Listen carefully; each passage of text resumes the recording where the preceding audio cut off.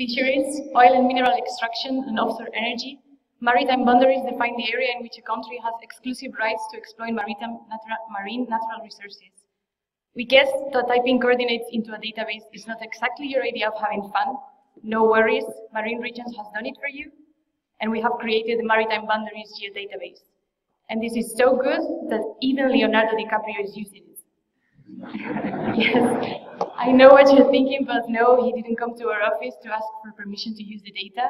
It's a shame, but I guess it's because it's freely available, which means you can also go to our website and check it, or maybe any of the other products that we make available, and have a look at the different applications in which Marine Regions is being used.